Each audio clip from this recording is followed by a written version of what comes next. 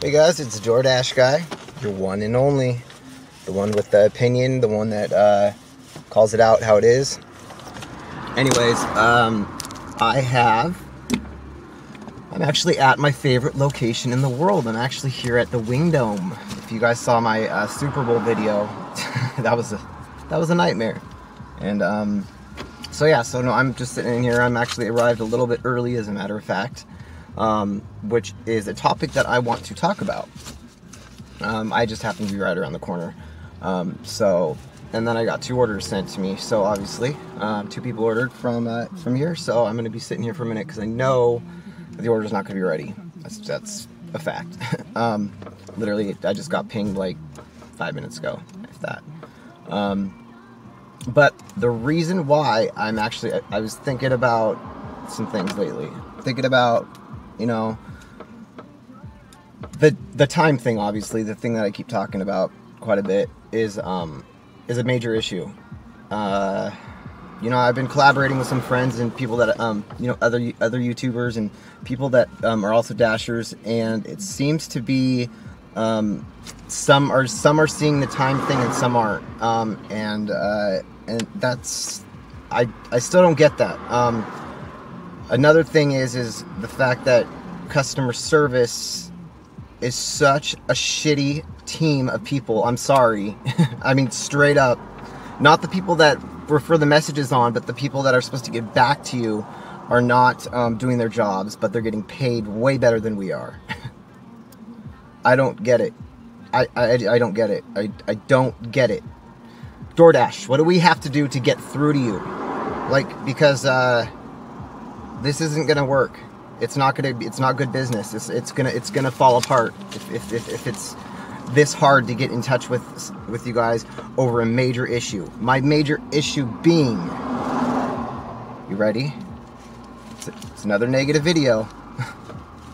It's hard to make any positive videos out of this. I mean, it's just gonna call you out. Okay, for one, you have a problem here when you continue. Sorry about that. When you're going to tell dashers that they have to be at a location in the time that you provide them, and that time is not correct, you're basically telling them, and then if you're going to dock them on it, for example, you're basically telling them that they've got to get there or they're late. So what do? They rush to get there. The law. That's a huge problem. So you're gonna have these dashers breaking laws, getting speeding tickets because you guys have the time wrong. Big issue. Big issue. There's also another issue that I want to talk about here.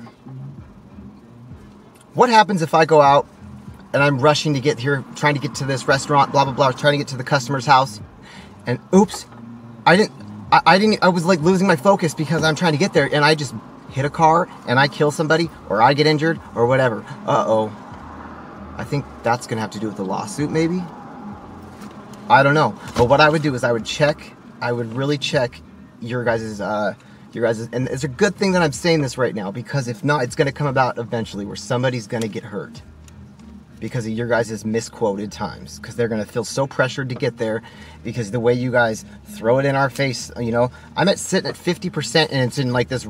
It's in the reddest it can be. It's like red. It's annoying, is what it is. I've gotten to get over it and understand that it's just a scare tactic or something. But that scare tactic is gonna get somebody injured. Straight up. I think that you have got to do some adjustments with that. So I hope to see this this little arrival on time thing gone for everybody, because I don't want to see anybody get hurt, nor do I think that you guys want to get sued, because it's going to come straight back to you. And I promise you, if I get in an accident, that's exactly what I'm going to do, because that's all I do is rush everywhere just to get.